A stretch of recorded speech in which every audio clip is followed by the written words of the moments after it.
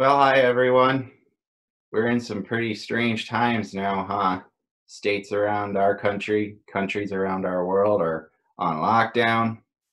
Everybody's supposed to be in their house, and they're only supposed to go outside for essential trips like stocking up on more booze. And well, I've been looking at my Facebook feed a lot too much, and a lot of people are posting about the things they're doing to cope with the cabin fever and maybe even take the opportunity to learn something while they're stuck inside during the COVID-19 quarantine and self isolation and everything. And I thought that's pretty ambitious. Good on them. I'm sure there's something I could probably pick up as well, but sitting around and thinking about potential hobbies of mine, I'm not terribly musically inclined. Rock me, mama, like a wagon wheel. And I'm an absolute mess in the kitchen.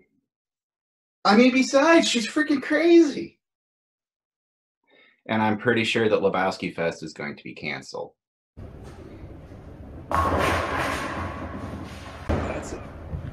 That's a bummer, man. But maybe it's not about learning or doing. What should I be spending my time with right now? Anyway, it's spring. I'm supposed to be teaching. And all those people out there, if they want to be learning, somebody has to be teaching. So, hey, maybe I can step up and help you all learn something and develop a skill set. As esoteric as it is, hey, you're stuck inside, right? So let's learn how to use R. The idea here is that I'm going to bring you right in my classroom from wherever you are in the world. No, that's not really what I had in mind. Maybe something a little more intimate? Holy cats, no, that's not what I had in mind either. Keep her moving. Yeah, no, that's more like it. These folks are here to learn. But for real, this is my class. It's a graduate level seminar in learning how to use the R statistical environment. It's not a stats class, and it's not a computer programming class. This is basically just a series of tips and tricks that I've put together myself in using R for the last over a decade. I started using it in 2007 on my master's thesis. And these are the skills that I share with graduate students in my program and at my university. We learn a lot of data management stuff. Basically, the point of this class is to be able to do as much of your data manipulation, graphing, analysis, and presentation using R.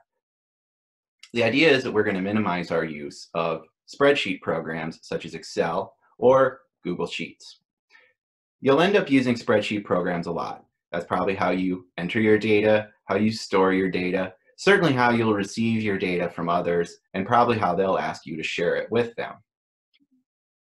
For anyone who's dabbled in using R, you've probably done a lot of your data workup and manipulation in Excel workbooks, and then exported sheets and save them as CSV files that you bring in one at a time in R and do your graphing or your statistical analyses.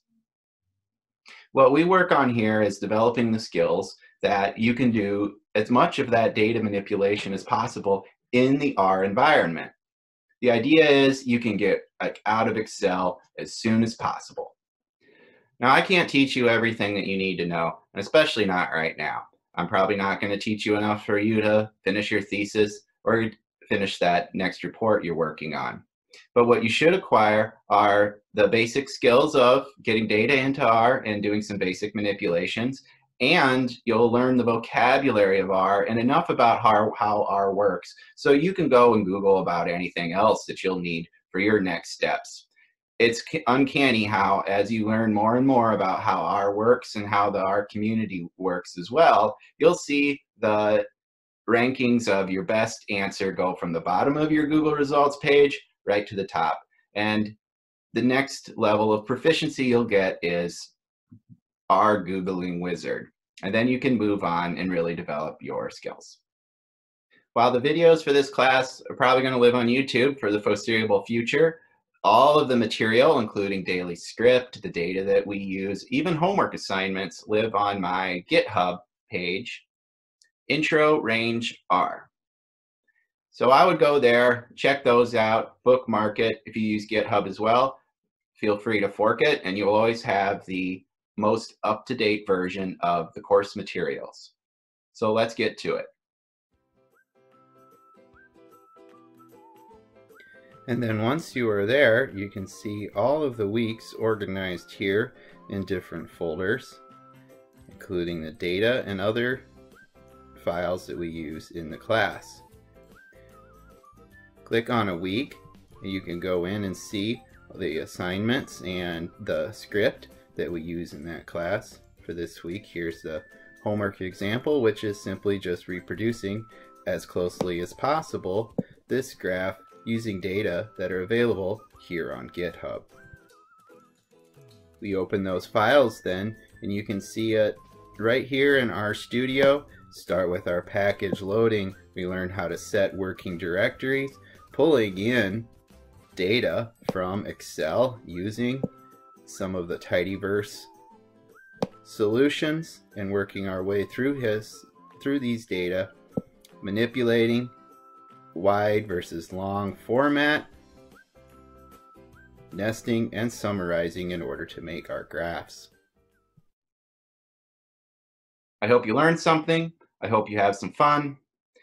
Who knows when we're going to get out of this, and you'll be able to go and show off your skills to everybody back at the office. But in the meantime, stay safe, stay distant, wash your hands, and we'll see you on the other side.